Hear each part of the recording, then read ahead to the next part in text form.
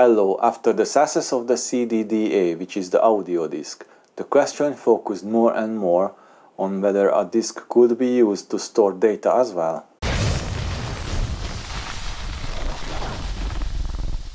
So the format was reworked, and the new product to store digital data was called CD-ROM Compact Disc Read-Only Memory from Philips, Sony and Denon, described in 1983 as an extension of CD-DA, and this was able to store 553 megabytes of data. So now we need to take a break, well, not a commercial one, but rather a clarification digression. So you must have experienced that if your hard drive is 1 terabyte, but it will be about 930 gigabyte after formatting. Well, the main reason for this is that the hard drive manufacturers using different units and specifying the size as you would expect in computing in general. Okay, this is more understandable. Two methods are used. One is based on the 2-number system, in multiples of 2. This is kibibyte, mebibyte, gibibyte, tebibyte, pebibyte. The other is based on multiples of 10, which is the commonly known kilobyte, megabyte, gigabyte, terabyte, petabyte. The principle is the same as in the case of the kilogram, 1,000 of grams. And this version is also the SI unit. So based on these megabytes, MB, 10 will be a byte on the 6th, so 1 million bytes. 1000 kilobytes, but only 976.5 kibibytes, which will be on the multiples of 2. 1 MIB, on the other hand, will be 1024 kibibytes. 1,048,576 bytes, 1048.5 kilobytes. There is a handy exchange rate calculator on the internet if needed for some reason. So the storage is based on 10, while the operating system Linux, Windows and even the Mac until the Snow Leopard used the multiples of 2. Apple switched to 10 base since the Snow Leopard. In the description, MB, GB, TB are multiples of 10, while MIB, GIB, TIB indicates multiples of 2, as long as they are used accurately. However, it is mixed almost everywhere.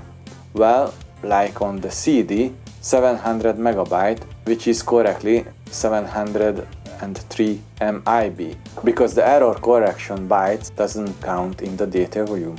Of course, no one usually does distinguish them. We call them simple kilo, mega, giga, tera, etc.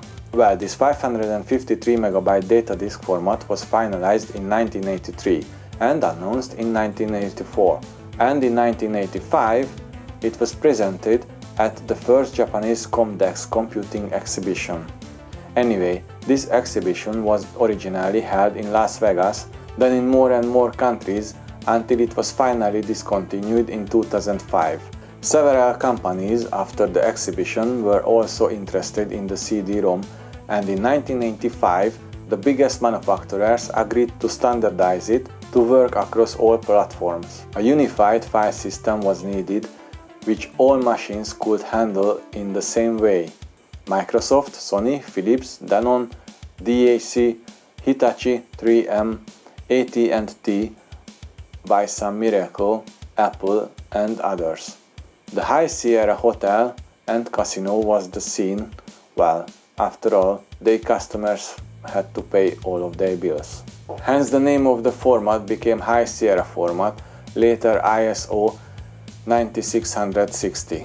It was introduced in 1986, but it underwent some more changes before it came to the market in 1988. Nevertheless, the first CD-ROM was the Glorial Encyclopedia, which was published by Microsoft, mainly for promotion, in 1986.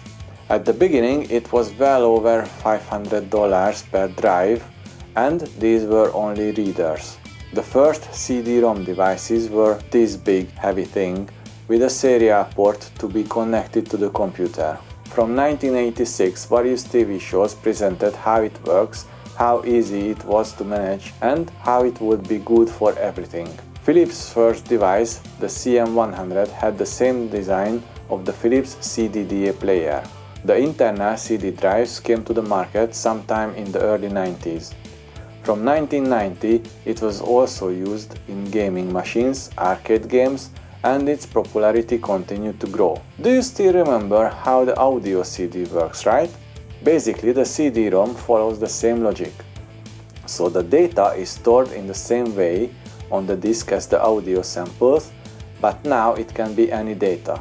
The CD-ROM sector is 2352 bytes of data, 98 frames, 33 bytes in each frame, of which 24 are useful data, and 8 error correction bytes, and 1 byte for subcode.